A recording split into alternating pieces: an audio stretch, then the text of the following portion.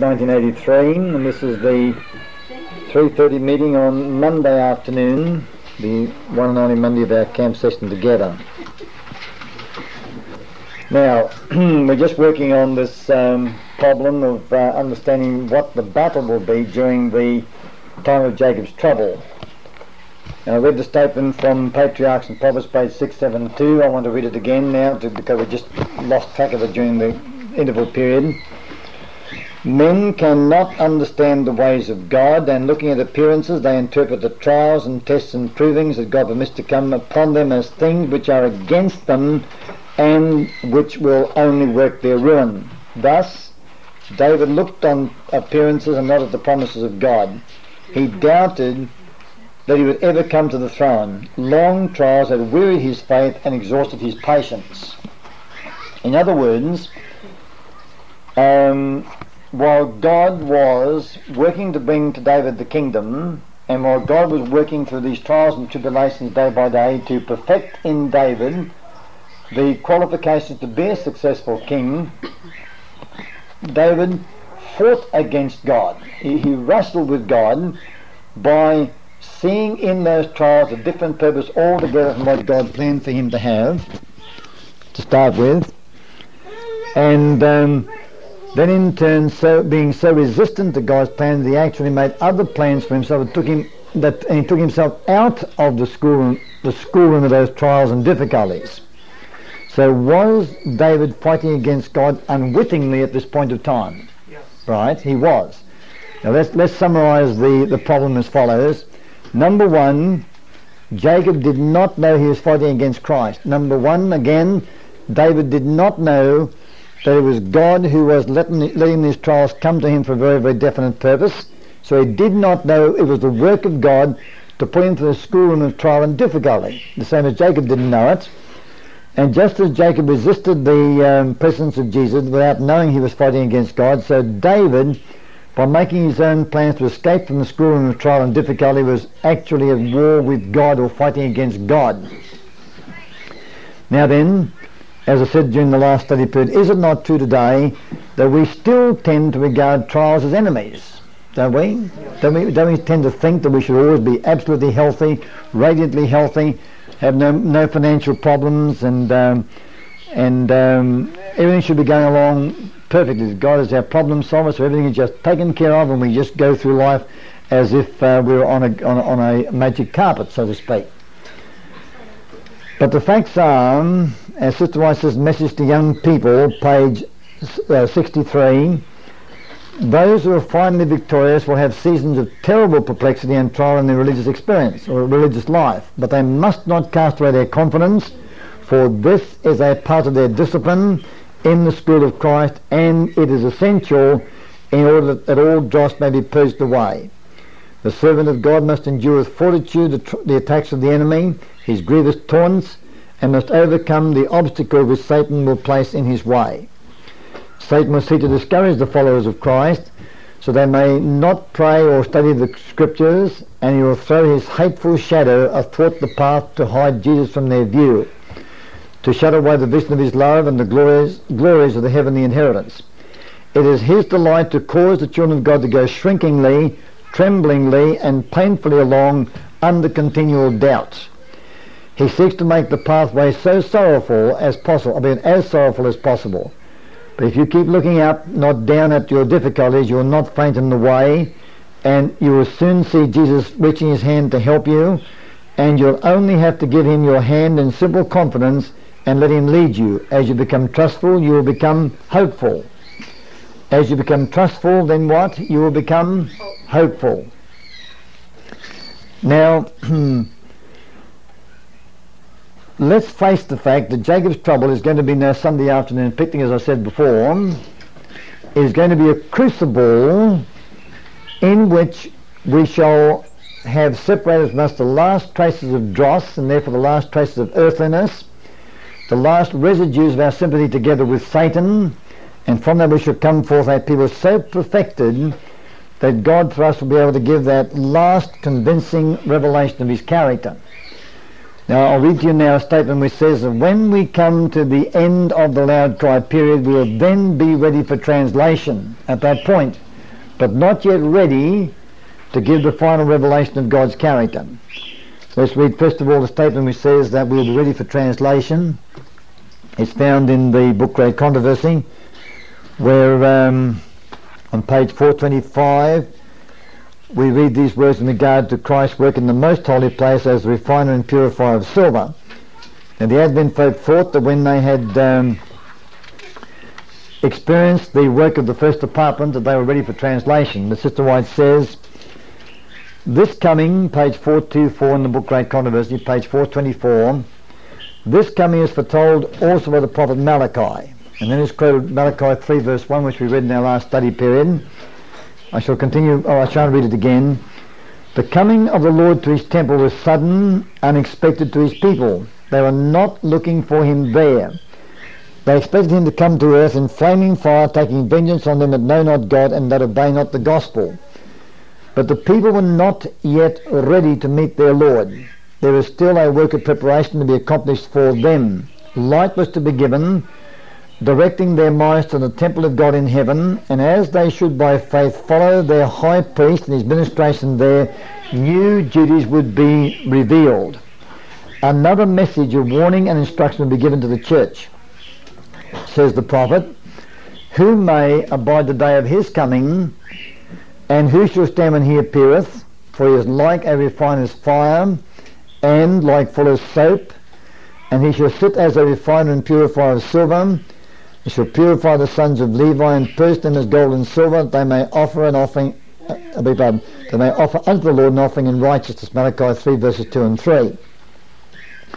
Those who are living upon the earth when the intercession of Christ shall cease in the sanctuary above are to stand in the sight of a holy God without a mediator. Their robes must be spotless, their characters must be purified from sin by the blood of sprinkling. Through the grace of God and their own diligent effort, they must be conquerors in the battle with evil. While the investigative judgment is going forward in heaven, while the sins of penitent believers are being removed from the sanctuary, there is to be a special work of purification, of putting away of sin among God's people upon the earth. This work is more clearly presented in the message of Revelation 14.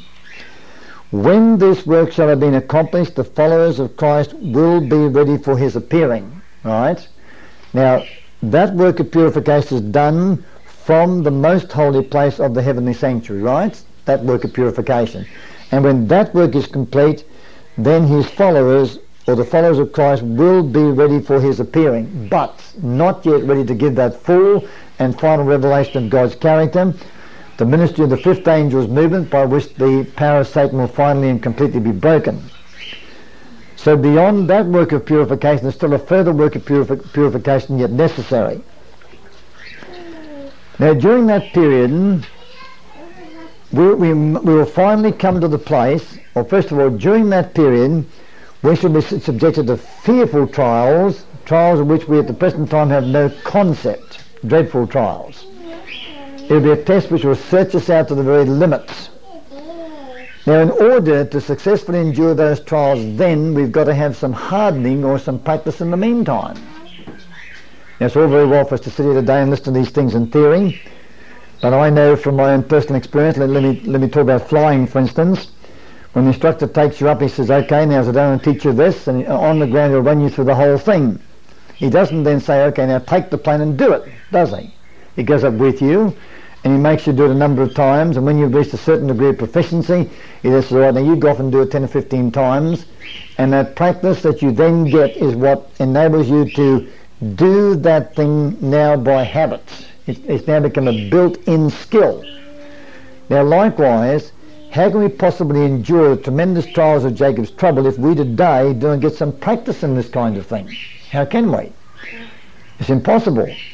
So therefore, from this day on, when God puts us in the school of affliction, and as I read before, those who are finally victorious will have seasons of terrible perplexity and trial in their religious life, but they must not cast away their confidence, for this is a part of their discipline in the school of Christ, and it is essential in order that all dross may be purged away.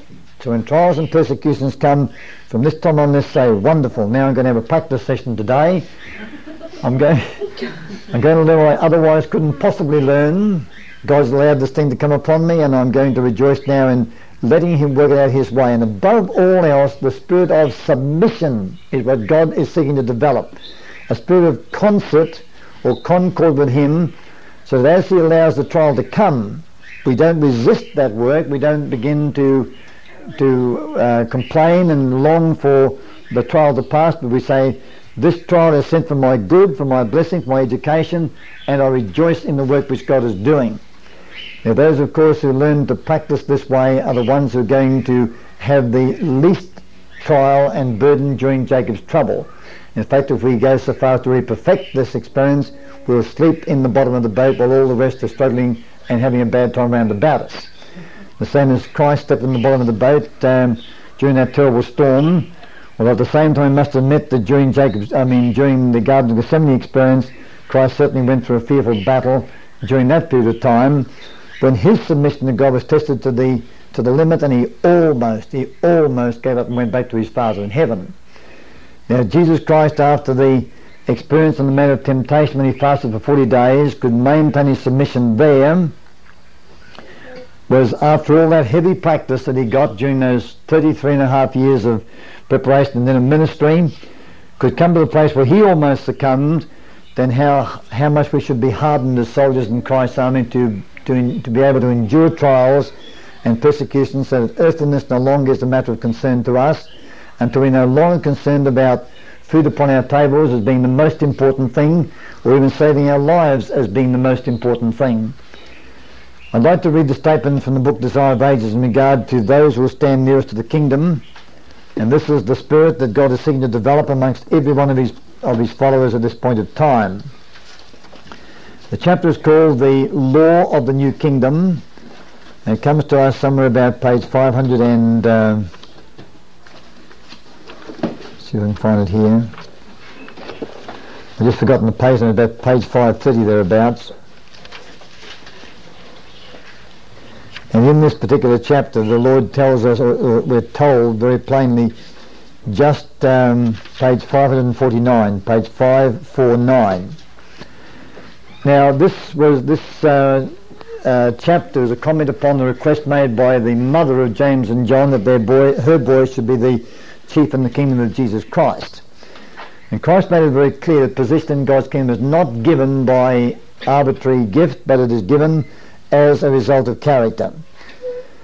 And the paragraph now says, the one who stands nearest to Christ will be he who on earth has drunk most deeply of the spirit of his self-sacrificing love that vaunteth not itself, is not puffed up, seeketh not her own, is not easily provoked, thinketh no evil. Love that moves a disciple as it moved our Lord to give all, to live and labour and sacrifice even unto death for the saving of humanity. In other words, the principle of service for others becomes far more important than the preservation of one's own life. This spirit was made manifest in the life of Paul. He said, for me to live is Christ, for his life revealed Christ to men, and to die is gain. Gain to Christ. Death itself would make manifest the power of his grace and gather souls to him. Christ should be magnified in my body, he said, whether it be by life or by death. Now, there are just one or two, of course, we recognise the fact that every kind of wind of doctrine is blowing today. Men and women are rising up in various parts of the earth to proclaim a message which they have searched out and believe is the great truth of God for this time.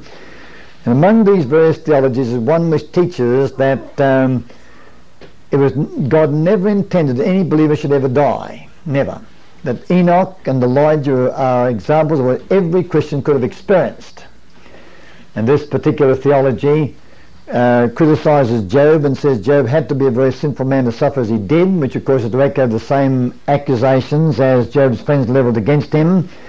And this particular theology is obviously a very pleasing one, a very attractive one, because our humanity or our earthliness loves to escape from death and suffering.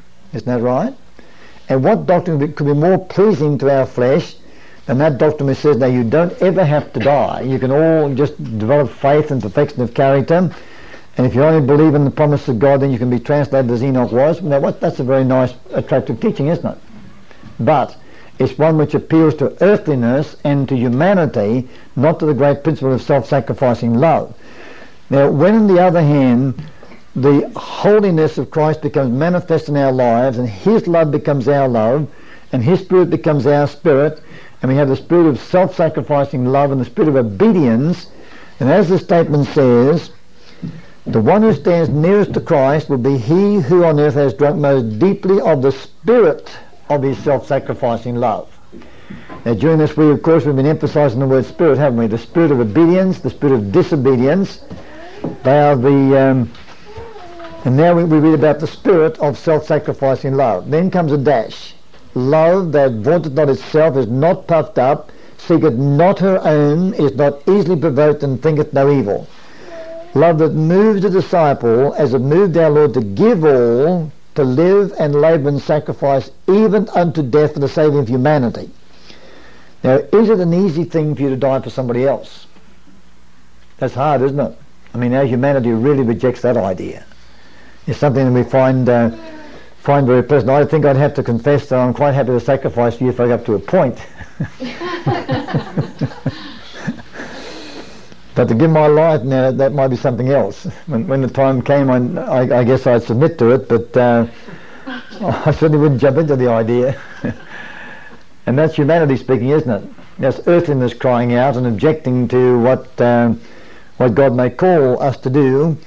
But divine love in the person moves us to sacrifice even unto death for the saving of humanity. Now, Paul had that spirit. It was manifest in his life, and as a witness to that he said, for me to live is Christ, for his life revealed Christ to men, and to die is gain. To live, I live for Christ, or to die is gain. Gain to Christ. Death itself will make manifest the power of his grace and gather souls to him. Christ shall be magnified in my body, he said, whether it be by life or by death.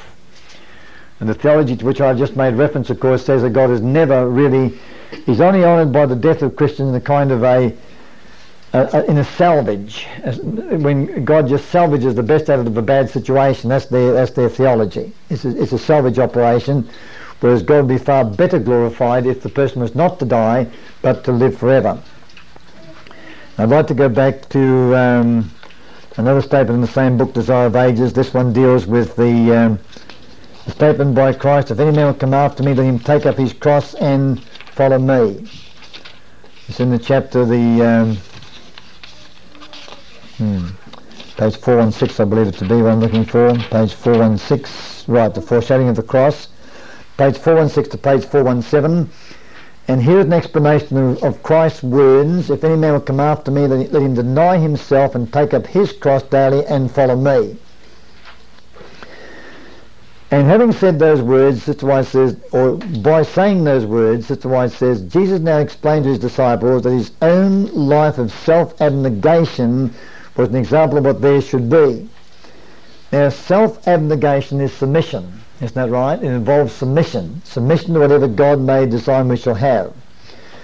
Calling about him with the disciples, the people who had been lingering near, he said, if any man will come after me, let him deny himself and take up his cross daily and follow me.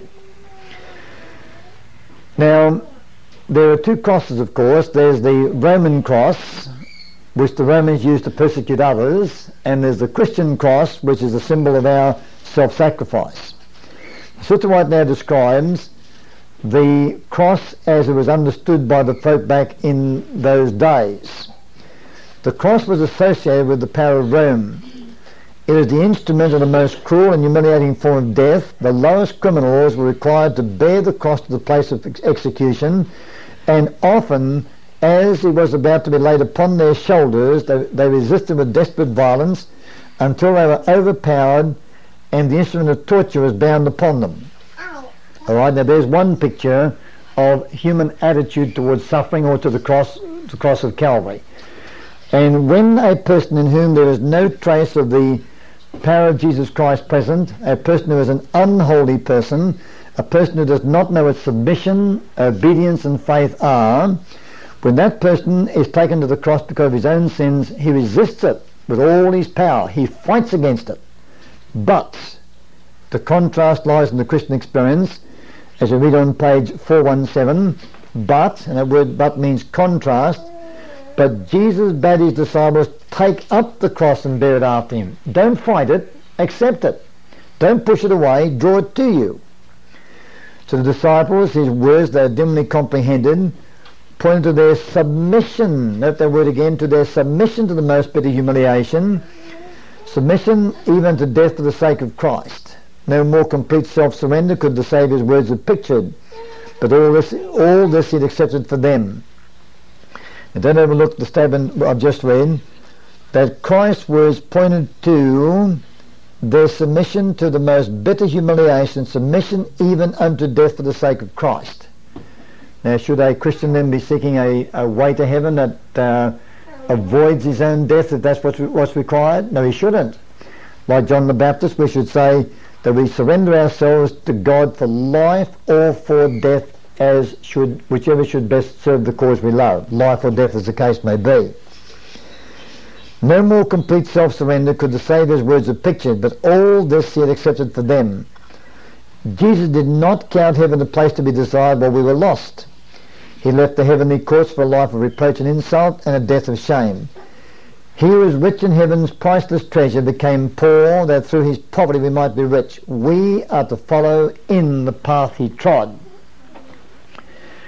Back on page 20 of the same book, Desire of Ages, where they're told that the law of self-sacrificing love is the law of life for heaven and earth. And during Jacob's trouble, because of the trials that we shall go through at that point of time, we shall be brought to the place where we really have that character of God developed in us to its fullest possible extent. So we reflect the image of Jesus faultlessly, perfectly, spotlessly and fully at last. And when that time comes, then the final victory shall be gained. And remember that Jacob wrestled till the break of day, and it was indeed not just the break of a physical new day, it was also the beginning of a great new day so far as his life experience was concerned. And when Jacob got that victory, then at that point of time, God revealed to Esau in a dream the real character of his brother. Now, up until that time, in what light alone did Esau see Jacob? He saw him as a threat to him, didn't he? Right? As a threat, as a danger to him. He thought of him only as a supplanter, a usurper, a robber, a thief, and that's the only picture in which you can see Jacob. And he thought, now that cunning scoundrel is coming back again to take all my birthright possessions from me, but he's not going to do it. Not on my dead body he won't do it. But when Esau was given a dream that night, Esau saw the real character of Jacob. He saw he was not a supplanter, not a robber or a thief. He was not coming back as a threat to Jacob, but in fact he'd come back as a blessing to Esau. I should say to Esau. He's coming as a blessing to Esau. And when Esau saw the real character of Jacob, from that point of time on forever, he had no more concern or no more desire, I should say, to take the life of his brother. He lost all interest in Jacob altogether, didn't he, from that point of time on. And the same thing is going to happen when down at the end of time the people of God gain the final victory and the eyes of the wicked are opened and they see for themselves the real character of God's law, the real character of the Lord whom they have fought against, and they'll lose all interest in coming God's folk from that point of time on. Instead they'll bow at their feet and say, well, you are the ones whom God has loved after all, and we can now understand how you tried so hard to save us from our foolish mistakes, how you tried to save us from being our own plan makers and problem solvers. We wouldn't listen, and our troubles are all brought upon our own heads. You are not to blame for them. When that time comes, of course, the wicked will then turn upon each other, and never again before the second coming of Jesus Christ will they try and destroy the righteous people of God. Now, when I was at the German camp meeting, I had given a study on the experience of Jacob, and at the end of it, the question was put to me, what means this fight between Jacob and Jesus Christ? Does this not point to the antitype where the same thing is going to happen with the people of God in the last days? In what way we fight against God? I said I'd never thought about that before, and I hadn't either. But as I thought about it, the answer opened up before my mind. And as I saw that it's going to take the work of revival, which we already experienced, and the work of Reformation which is going on today, and this fairly comprehensive education that God is giving to us in respect to the Sabbath rest principles, is going to take all the flood tide glory of the loud cry period and the persecution associated therewith, and it's going to take the agony of Jacob's trouble to finally root out of our systems that deeply embedded instinct or disposition is a better word, that deeply embedded disposition to make the saving of our lives a paramount thing, to be our own plan makers and problem solvers. And it's going to take all that to get that wickedness out of our system, and how deep and how subtle that wickedness is. You think about it. And that really impressed my mind with the great work which yet lies before God's people, before Jesus Christ will be able to come and take us home to be with him in the last days. Now, inasmuch as the experience to be developed is the experience of holiness, that is, a spirit of total submissive obedience and trusting faith, a faith which trusts God no matter what the pressure may be, and obedience which will not be sacrificed no matter how trying the circumstances will be upon us. Now, when we recognise how we need to be a holy people at that time, and when we remember that the definition of obedience and of trusting faith is so badly misunderstood, because people think that when they observe the seventh day of the week as a Sabbath day, when they pay our faithful tithes and offerings, when they go to church every Sabbath, when they do all these things, when they feed the poor and clothe the naked and so forth, when they manifest their own righteousness and obedience to God's commandments, they think they're being obedient, right? But we have learned that there is a more precise meaning to obedience than what we have taught in the past. We have learned, for instance, that we're in this world purely and only to manifest God's righteousness, to be his instruments for the revelation of his character. We're not here to manifest our own righteousness. And therefore, as Jesus turned away from those suffering thousands to die upon the cross of Calvary, so we too at times must do the same. And obedience means doing the will of God as God reveals their will from day to day, without trying to conjecture as to what the success or failure of their work might be. It means trusting him in darkness as well as in the light. And therefore, in order to understand precisely what obedience is, and precisely what faith is, what do we need? We need an example. We need somebody who has lived that life before, and by the study of that life learn ourselves exactly what the obedience is that God wants and the faith that God wants. And who then is that example? Jesus Christ.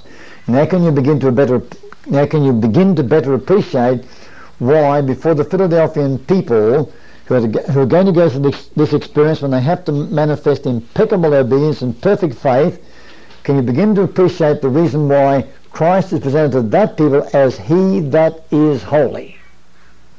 See the point? That's what this church needs more than anything else. An example of what holiness is, and who better can give that witness than Christ himself. He is the perfect example of holiness. For this reason then, what should be our field of study throughout the rest of our lives? Not just the rest of this year, but the rest of our lives. The study of the life of Christ in the particular context of holiness. In other words, ask yourself the question, now here is Christ in a given situation, on the mountaintop, on the temple top, viewing all the nations of the world as they went by, and hearing Satan say, if you'll bow down and worship me, I'll give you all this. See him in the boat, see him preaching to the multitude, see him being persecuted and crucified and rising again. And each and every one of those experiences, we are to ask ourselves the question, what was the pressure upon Jesus Christ in this experience to make his own plans and go his own way? And how did Christ relate himself to the situation? What did he do in the situation, which is a perfect exemplification of obedience and submission and faith? And then we'll know that what Christ did in that particular situation, we are to do in the same kind of situation. And if we study the life of Christ within those terms of reference as the Holy One, as the obedient and believing one, then what better training could we get for our future trials and tribulations than that? Is there any better? None better. That's exactly the education we need. And therefore the presentation of Jesus Christ as the Holy One to the Philadelphian Church is the most needed presentation that they could ever have or ever need in their preparation for the coming conflict. And I trust that you all catch that point and catch it well. Let's just go back to Revelation chapter 3 again to make sure the point is coming through quite clearly and strongly. In Revelation chapter 3, we find the message beginning in verse 7 to the angel of the church in Philadelphia. Now, we've proved, I think, to everyone's satisfaction that the Philadelphian church is that body of people through whom God will finally reveal the perfection of his character and cause the wicked world to recognize and to acknowledge that God is right and true and they have been entirely wrong. They'll be led to admit that all their sufferings are the fruit of their own doings. And as they're divorced from their misrepresentations of God's character, the way is open for Christ to return to this earth. That is the Philadelphian church, is the church of final victory, of final triumph, the final instrument through whom God will finish his work and usher in the glories of eternity. Now, in order to do that work, they must be a qualified people, right? They must be qualified. And the qualifications supremely are holiness, which is obedience and faith. Those two things, as we read in Christ Obey Lessons, page 51, to obey and to believe makes a person to be an holy person. Now, inasmuch as, of course, the obedience required is a very particular obedience, not just a general obedience. As we've been learning, of course, in the Sabbath Rest message, it means following God's ways in every particular. It means total submission to his will. It means total confidence in his commands and his protecting care and guidance and so forth. Then those will aspire and finally reach the standard of the Philadelphian church must go through a very thorough, lengthy and intensive period of preparation, during which they will learn by experience as well as by studying the example of Christ just exactly how to live a holy life or a life of obedience and trust. And therefore, that being so, we find that before that church is presented the Saviour in this role, these things says, he that is holy. Here's one who's achieved that perfection, who has lived a perfectly obedient life, who had never let go of his faith at any price whatsoever, and therefore the study of that life, within the terms of reference of what holiness is the most important study we could ever engage in at the present time. And I hope you can see that. And because I'd like to read a statement now, page 761 again in the book Desire of Ages, no, 759 perhaps. No, it's page 761 is correct in the book Desire of Ages. Could one sin have been found in Christ, had he in one particular yielded to Satan to escape the terrible torture, the enemy of God and man would have triumphed. Christ bowed his head and died, but, now here's a magnificent sentence.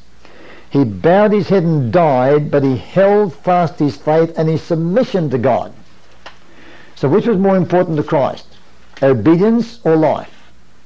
Obedience, right? He held fast his faith, he clung to it, he never let it go, he never retrograded, he never apostatized, he never fell by the wayside. But that submission and faith, and of course submission is obedience, his faith in God and his submission to God, obedience to God, he never ever let that go, even though clinging to it cost him his life. Now obviously, of course, such a life in which we never have to say in regard to the life of Christ, well, you know, over here Christ did the wrong thing, so that lesson is a negative one. He did the right thing, that's a positive one. Whereas of course when we go back to the lives of great men like Jacob or Moses, Abraham or David, then we have to categorize their life's actions in two different classes. One, a successful adherence to God's commandments and principles and ways. The other, of course, an unsuccessful stand. Victories on one side and defeats upon the other side. And we have to learn one lesson in both the negative and the positive fashion. But with the life of Christ, every single action, every single relationship he ever had to the principles of righteousness was always right, and therefore we can trust Christ's example to be the perfect one to follow, no matter what the situation may be. Now I propose now for the rest of this camp meeting to take up the book Desire of Ages principally and spend our time tracing through from experience to experience the life of Jesus Christ within these terms of reference. We're looking at his life from only one point of view. How did he manifest holiness? How was he obedient? What did he do to be obedient? What might he have done which would seem like obedience? And how did he maintain his faith through this period of trial and stress? That'll now be the subject of the rest of our camp meeting. In other words, an exploration of the terms, he that is holy. We did this at the Californian camp, and it proved to be a very inspirational and blessed exercise. And we'll start you on the pathway for the rest of the book, because most certainly we'll not cover the entire book, Desire of Ages, and the 4 Gospels in one little camp meeting. That would be too much to expect altogether, wouldn't it? But it certainly will get us started in the right direction, and I trust that you will then continue the same study during the coming months of this year, either collectively or individually or both. Certainly individually, and let's hope maybe collectively too in your Sabbath school lessons. And you'll find this to be a very, very powerful and wonderful inspiration, and certainly an education in how to manifest the principles of holiness no matter what the situation may be. So let's start it now. We have about 7 minutes left for the study period. So let's start with chapter 1 and page 19 in the book Desire of Ages.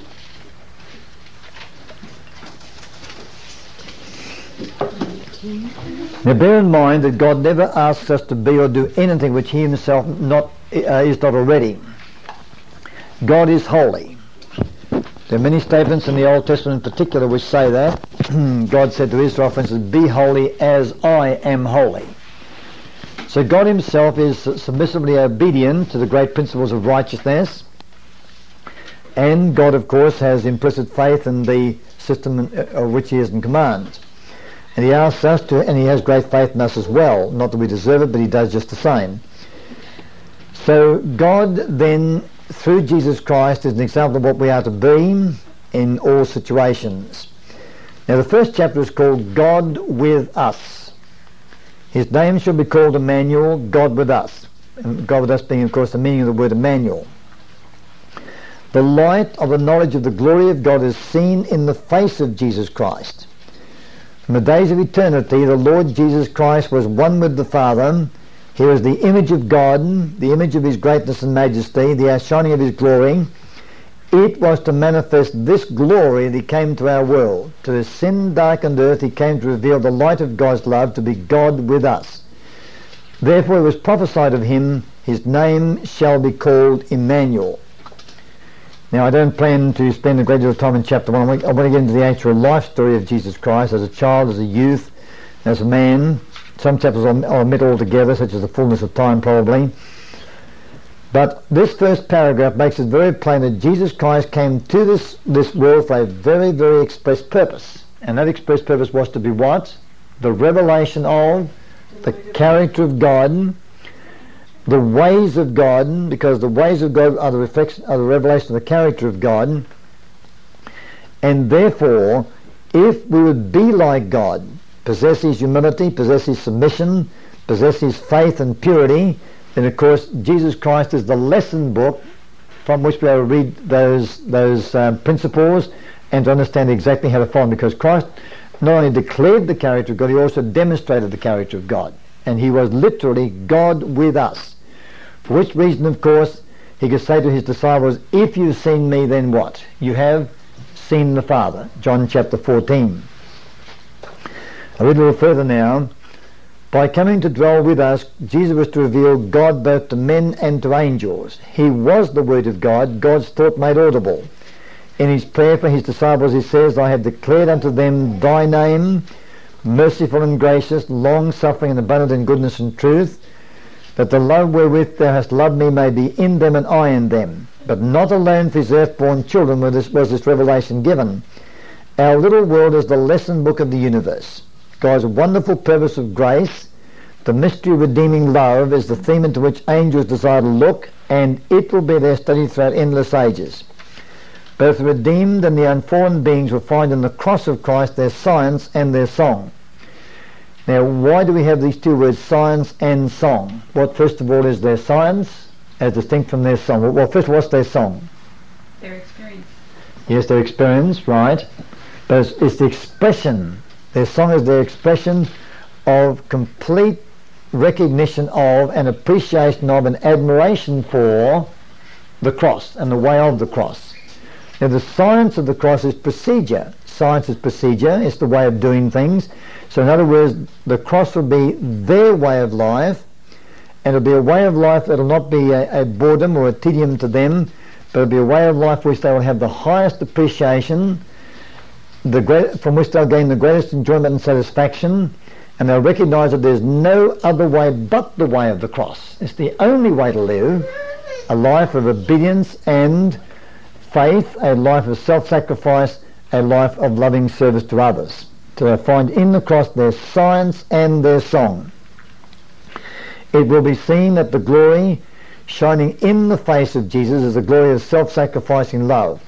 In the light from Calvary, it will be seen that the law of self-renouncing love is the law of life for earth and heaven, that the love which seeketh not her own has its source in the heart of God, and that in the meek and lowly one is manifested the character of him who dwelleth in the light which no man can approach unto.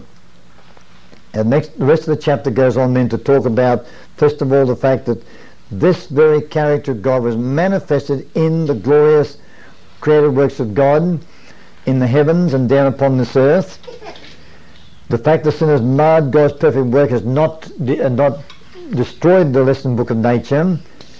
And then the angels are also a manifestation of God's character of love, and I've learned to really appreciate the angels of late as I see that they are working tirelessly to bring us to a level of perfection and a position which is even higher than that which they themselves can ever know, and to a fellowship with Christ which is even closer than that they which can ever know. Christ, of course, is then revealed as the supreme revelation of God's character, but then comes the revelation of Satan, who has destroyed God's message by bringing in a misrepresentation of God's character. And that Jesus Christ then came down to this earth to live as a man among men, to show us the way to live, pitching his tent by the sides of the tents of men, bearing the weaknesses and failures of our humanity, and in this capacity giving to us a complete and marvellous demonstration of what holiness really is. And the ultimate result, of course, is that the plan of redemption will be complete. I'll read the last paragraph on page 26 of this chapter. The work of redemption will be complete. In the place where sin abounded, Christ's grace much more abounds. The earth itself, the very field that Satan claims as his, is to be not only ransomed but exalted. Our little world, under the curse of sin under the curse of sin, the one dark blot in his glorious creation, will be honoured above all other worlds in the universe of God. Here, where the Son of God tabernacled in humanity, where the King of glory lived and suffered and died, here, when he shall make all things new, the tabernacle of God shall be with men, and he will dwell with them, and they shall be his people, and God himself shall be with them, and be their God. And through endless ages, as the redeemed walk in the light of the Lord, they will praise him for his unspeakable gift, God with us. And my time has gone for this particular study period, so we'll stop at this point and pick up the thread when we come back for our next study period in a little while. I promised that we'd wait till about 5 o'clock so that your son could come. Is he here yet? No. Okay, so let's it's now 20 past 4. We could start in 15 minutes, but let's wait at least till, well, if it turns up early, we'll start earlier, but we'll say 5 o'clock anyway at the latest. Are we going to sing? Pardon? Are we going to sing? At the end of the next study, but you can sing now if you want to. Do you want to sing now? No, I meant, like we do in the evening. Oh, yeah, well, that's why we'd have, yes, well, why not? Okay, good.